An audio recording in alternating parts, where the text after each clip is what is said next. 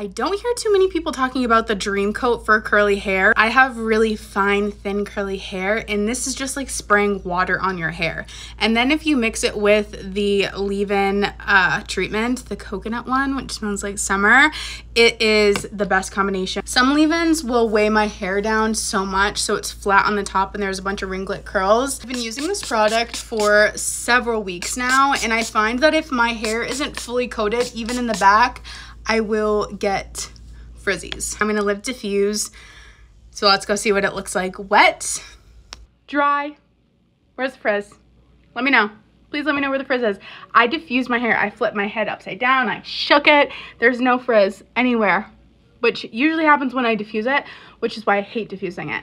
But I'm obsessed. My hair is also not weighed down. Look at, it's not sticky. You know when you put too much gel in your hair and it's the summer and it's like sticking on the back of your arm? Not the problem here.